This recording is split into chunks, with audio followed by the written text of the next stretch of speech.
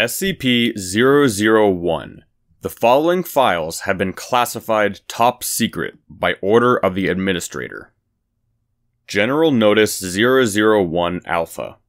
In order to prevent knowledge of SCP-001 from being leaked, several or no false SCP-001 files have been created alongside the true file or files. All files concerning the nature of SCP-001, including the decoy or decoys, are protected by a memetic kill agent designed to immediately cause cardiac arrest in any non-authorized personnel attempting to access the file. Revealing the true nature or natures of SCP-001 to the general public is cause for execution, except as required under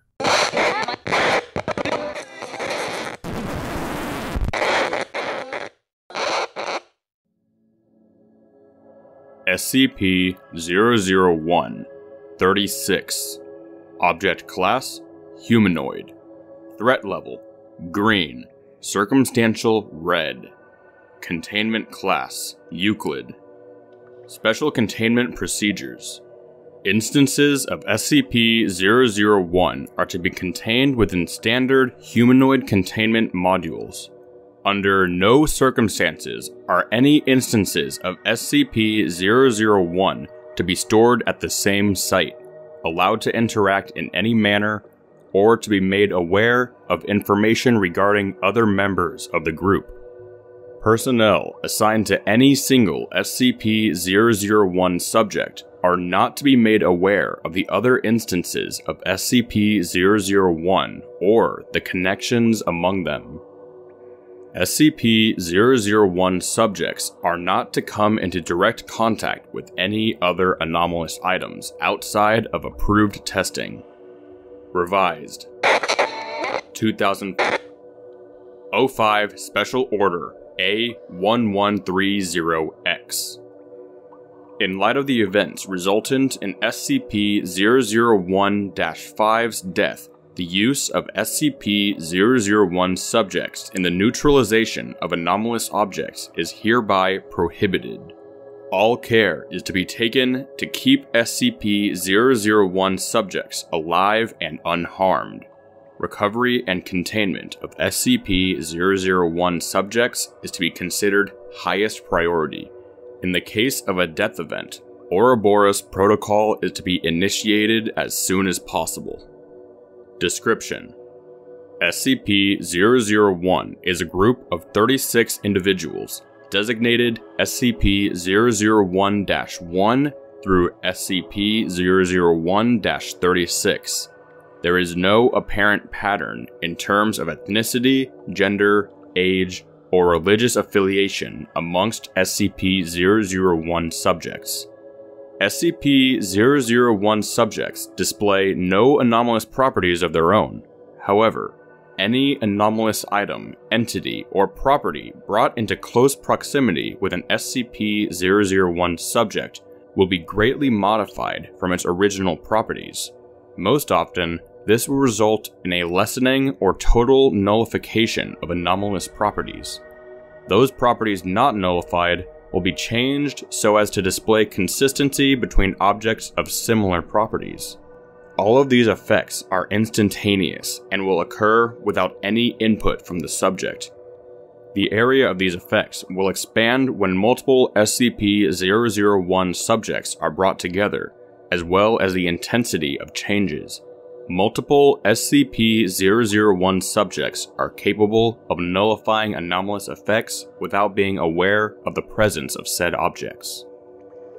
All subjects of SCP-001 seem to be instinctively aware of information regarding other SCP-001 subjects, generally the total number of the group and details of between 1 and 3 individuals.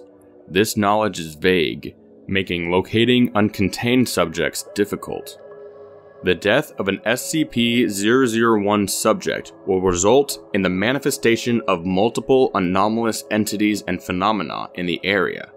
These manifestations will be of such a scope that traditional containment measures are unfeasible, and will result in significant casualties and collateral damage.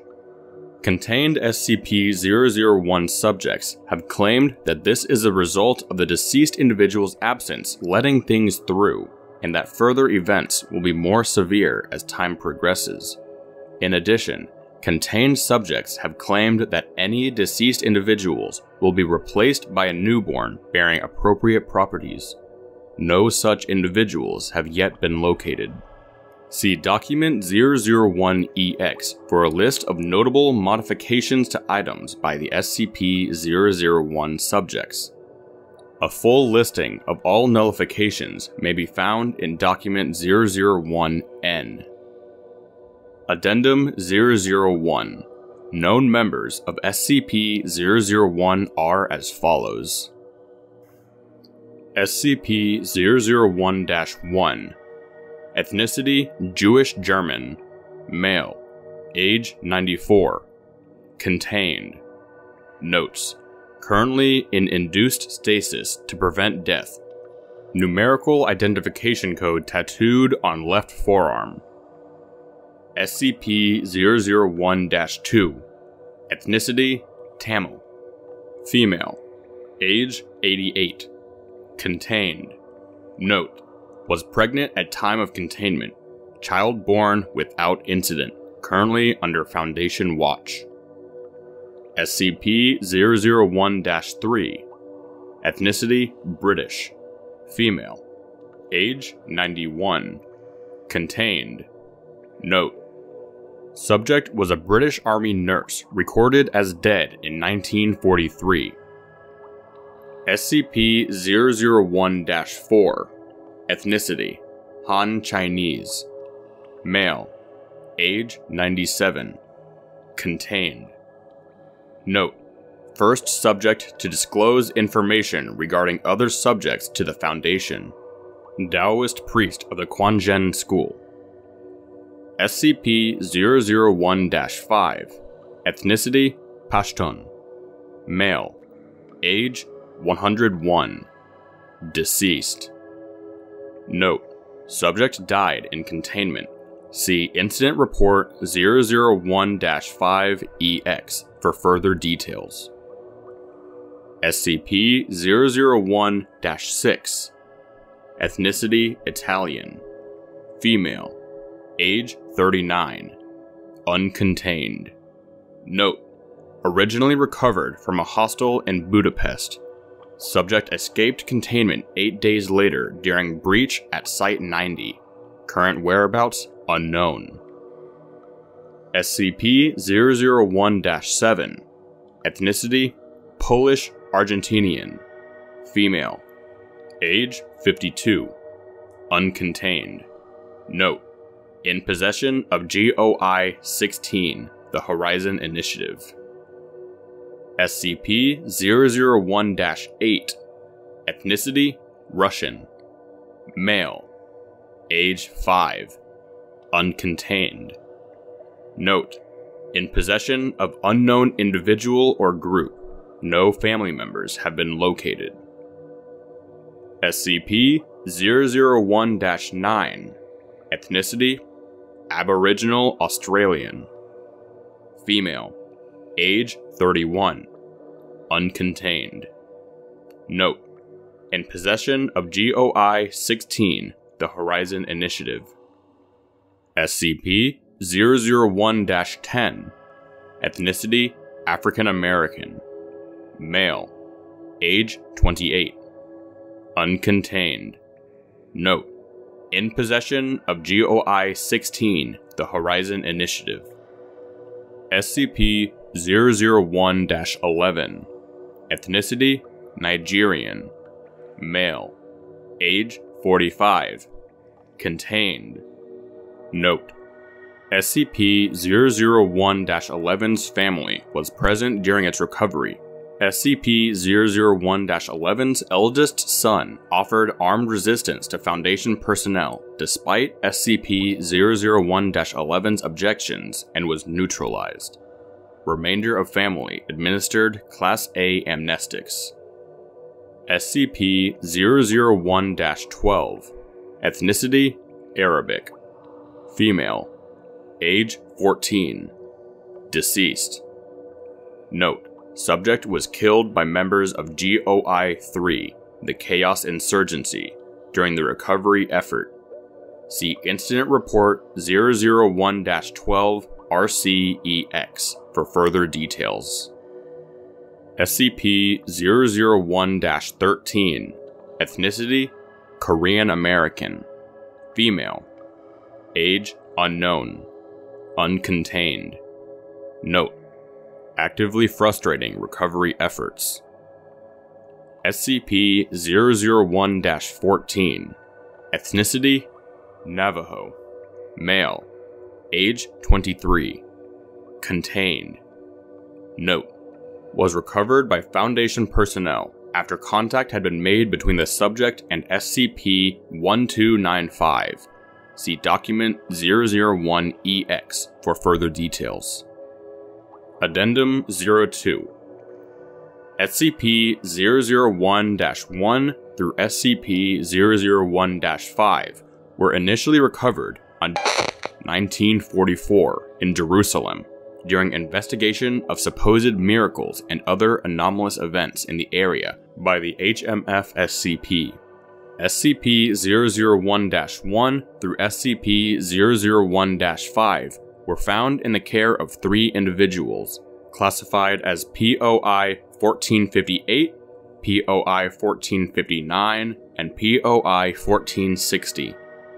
Said individuals possess possible ties to GOI-16, the Horizon Initiative, and may have had a hand in its founding. The recovery effort was hindered by factional fighting within the HMF SCP. SCP-001-1 was severely injured in the resulting firefight, but was successfully stabilized and recovered along with the other subjects, and passed into the jurisdiction of the Preservationist faction. The individuals responsible for sheltering SCP-001 subjects fled during the fighting and were not able to be apprehended. Interview Log 001-11-2. The following interview between Dr. and SCP-001-5 was recorded on 19. You spoke last time of having a specific purpose. Could you please explain? I'm here to help set things right. Go on. The world is broken, Doctor, and my brothers and sisters and I are here to heal it. To gather together and prepare the way for what is to come. The process has already been set in motion, though regrettably, there have been some setbacks. Please explain. 001-1. He was the one who was to gather all the rest. With him now hovering between life and death, that duty falls to us. But we know only glimpses of a few others in our numbers. It is enough. You don't fear for his safety? This is just another part of what is meant to be. It's nothing to fear. An admirable view of things. How did you learn of your purpose? I had a dream. Potent prophecy, hallucination, call it what you will. He planted a seed in my head, an intuition, you might say. It was the next day I met 001-1. Can you describe the dream? There was a man in rich clothing, like a king or emperor. He kept saying, "Where is the tailor? Where is my tailor?" and pacing back and forth. Each time he asked it, another voice would answer, "He is close now, and he is close at hand," but he did not arrive. The man became more and more upset, and as he paced, moths came and landed on him, and began to eat away at his clothing. His robes began to fray and rot as more and more moths landed on him, and some even bit his skin. But then, the doors opened and there arrived not one tailor, but dozens, led by the most masterful tailor in the kingdom. The king was overjoyed, for he knew he would be saved from the moth that had tried to consume him. I woke up and then I knew. He found me, and I followed him. If you'll pardon the dramatic phrasing, when all of you come together, the world will end, correct? Doctor, the world has already ended. This was meant to be the last war. The world's time has come and gone, and is stretching thinner by the day, until there will be nothing left but the moths. But there is still some time left. We can find each other on our own. And when that happens, quiet days, Doctor. Quiet days and peace. Incident Report 001-5EX. Date 19. Location Site 128. Coordinates. Event Type LK. Localized Crisis. Description: Event occurred upon the death of SCP-001-5 at 2212 local time. MTF squad stationed at Site 41, Site 98, and Site 203 were deployed in response. Liquidation protocols for all items within Site 128 were authorized at 2215. Resultant anomalies: UAP, self-replicating substance similar in composition to clay. Upon contact with a vertebrate organism, the substance would mold around the host, overriding the host's behavior. Without nearby hosts, substance would spread along ground or coalesce into large masses. UAP, 8-winged entity with avian and cephalopodon traits, measuring 70 meters in wingspan and 45 meters tall, would manifest swarms of entities outwardly similar to crows and ravens, measuring approximately 3 meters in length. UAP, a series of 109 great cubicuboctahedrons, measuring approximately a meter in width. Air temperature in a radius of 20 meters of the objects would rise to over 250 degrees Celsius. Affected areas would immediately cool after exiting the area of effect. Objects were capable of flight at approximately 25 kilometers an hour. 9 reported Class 3 biological revival scenarios. Widespread civilian reports of spontaneous ritualistic cannibalism. Anomalous weather patterns extending approximately 110 kilometers out from the initial event site. Rainfall contained high amounts of fatal pathogens, including Zaire Ebola virus, Escherichia coli, and Variola major.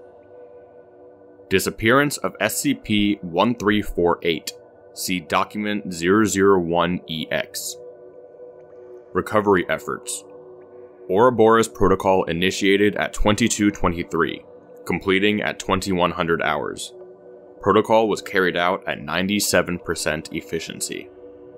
Foundation casualties, 1,350. Items lost, 27. Estimated civilian casualties, 10,000. Incident Report 001-12, RCEX. Date 2005. Location Redacted. Islamic Republic of Eastern Samothrace. Event Type LK, Localized Crisis. Description: Recovery of SCP-001-12 was engaged at 7:31 local time. Subject was reluctantly cooperative. At 7:43, operatives from GOI-3, the Chaos Insurgency, attacked the recovery team. SCP-001-12 was severely injured during the event, along with Agents and SCP-001-12 was generally incoherent from this point, displaying signs of glossolalia. The extent of the subject's coherent statements was recorded as follows. "They're hungry, you see. Gnaws and bites and claws and crunch, crunch, crunch. Old food is better than no food, see? They're very hungry and keep getting hungrier." Recovery team was attacked a second time at 8:15, resulting in the death of SCP-001-12. Resultant anomalies: UAP, semi-amorphous tetrapedal entity measuring approximately 50 meters in height and 200 meters in length. Entity was resistant to conventional weaponry. UAP. Data expunged.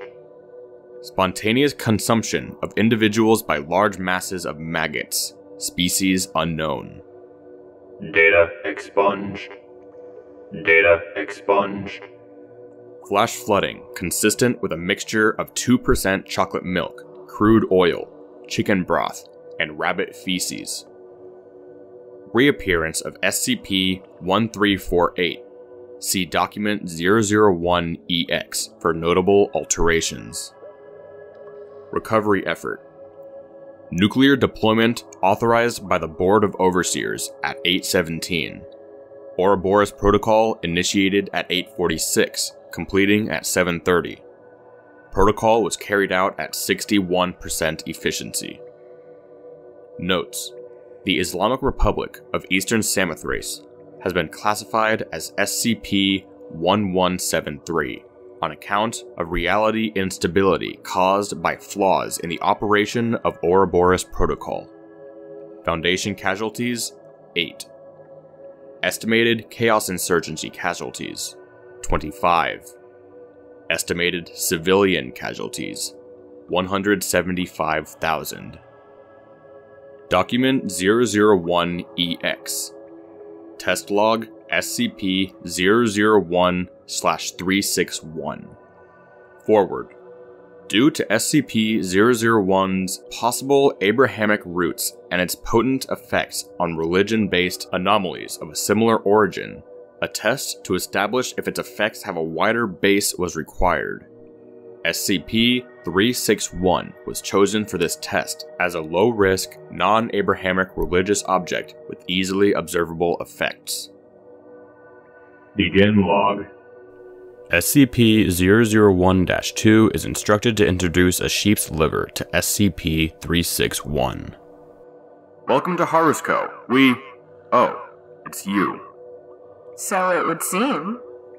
Well, if you're calling, that means... Oh hell, it's time already. Yes. Well, we suppose we should have seen it coming. Traffic has been getting very thin lately. Guess it's time to go. You will be there with us when everything is in order again.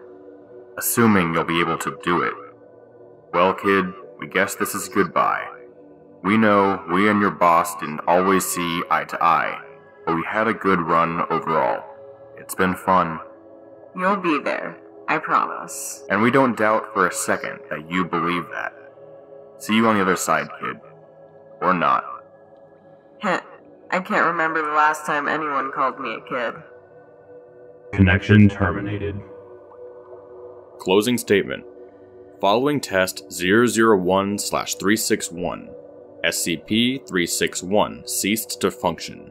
Any attempts to introduce its usual stimulant to it produced only a sound similar to that of a disconnected dial tone.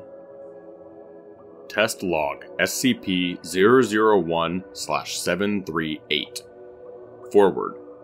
SCP-738 was chosen for experimentation due to possible thematic links.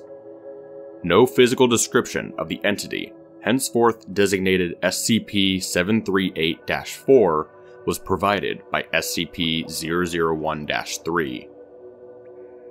Begin log. Well, look who it is. How the hell have you been? What can I do for you? Just a message delivery, Jack. Next time you head back, tell everyone to get ready. The contract is winding down.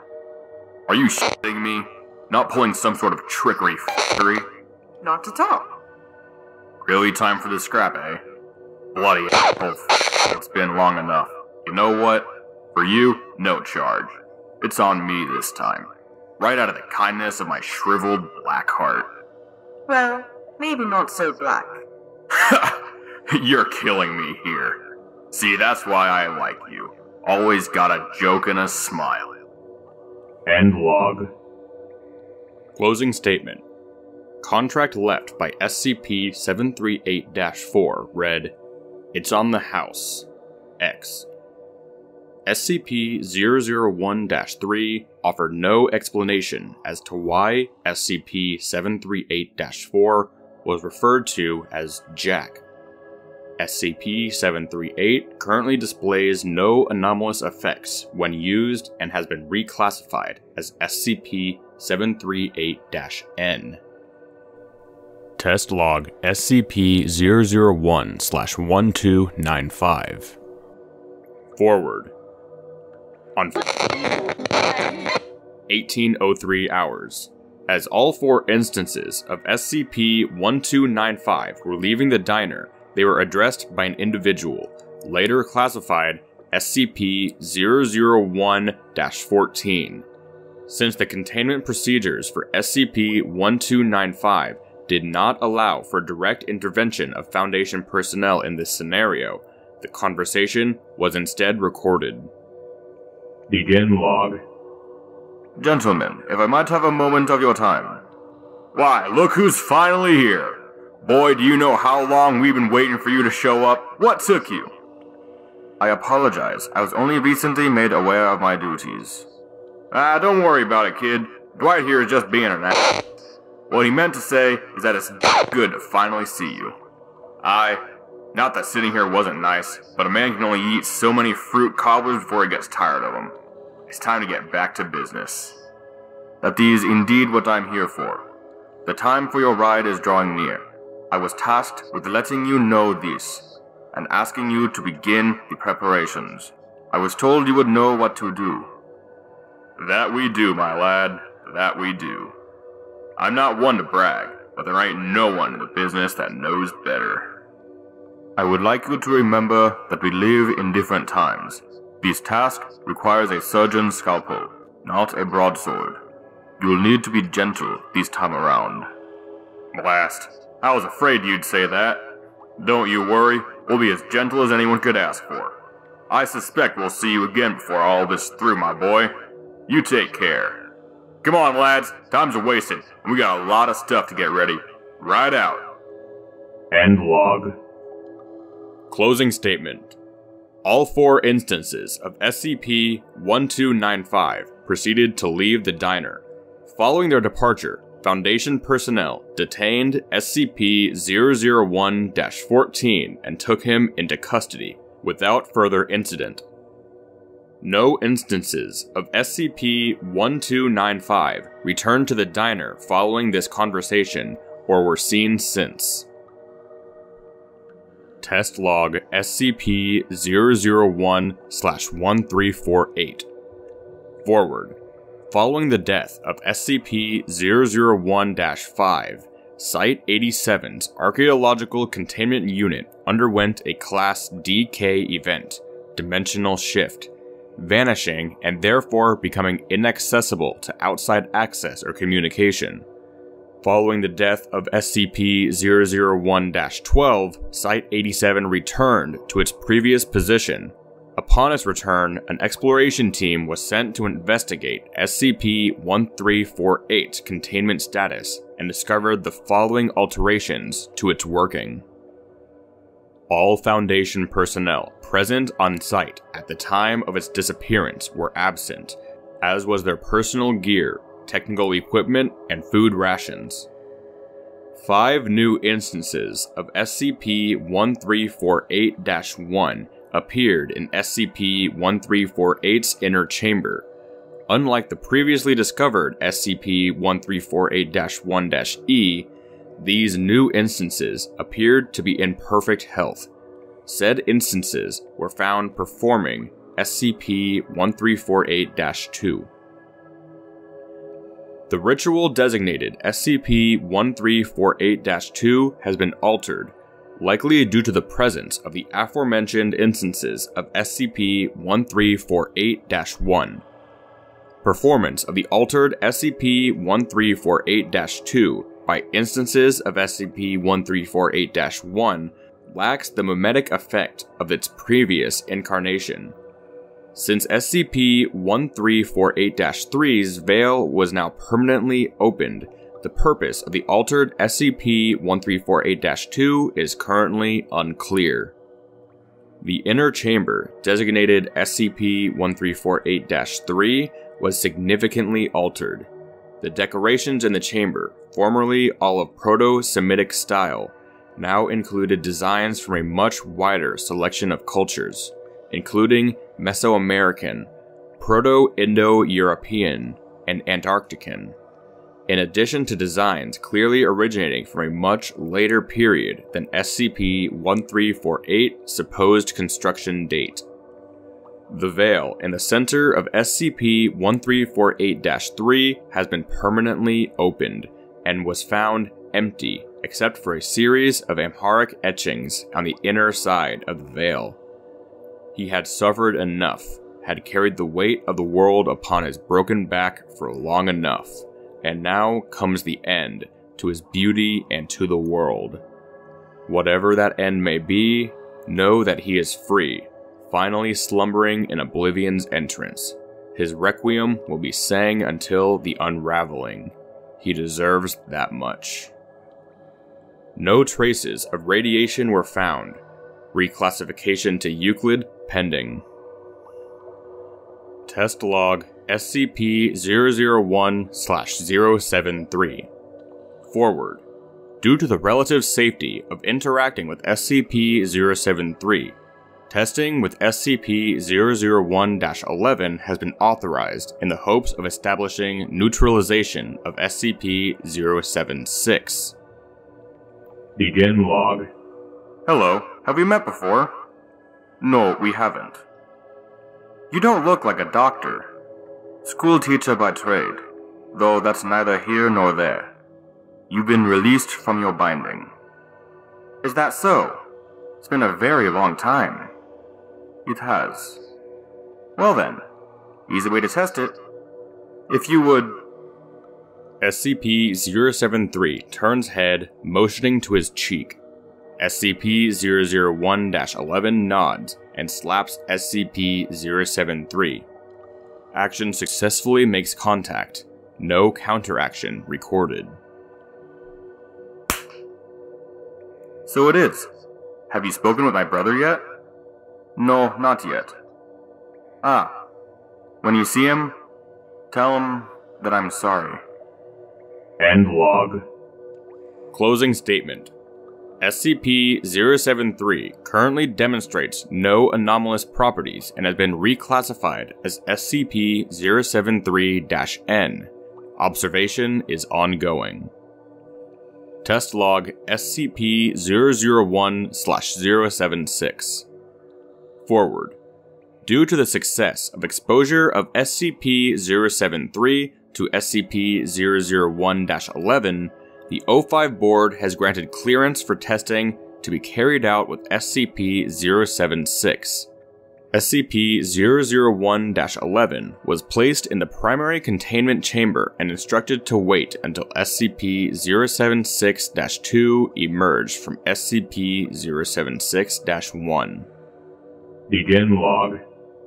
SCP-001-11 enters SCP-076's containment chamber with instructions to wait until SCP-076-2 manifests. After 63 minutes, SCP-076-2 emerges from SCP-076-1. Upon seeing SCP-001-11, SCP-076-2 was overcome by a fit of hysterical laughter and crying for approximately 30 minutes.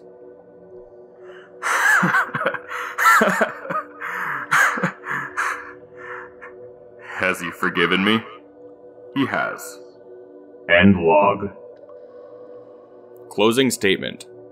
SCP-076-2 currently demonstrates no anomalous properties or violent behavior and has been reclassified as SCP-076-2-N.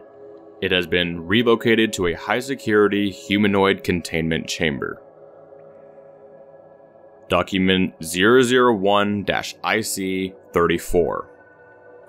The following communique originated within the leadership of GOI-16, the Horizon Initiative.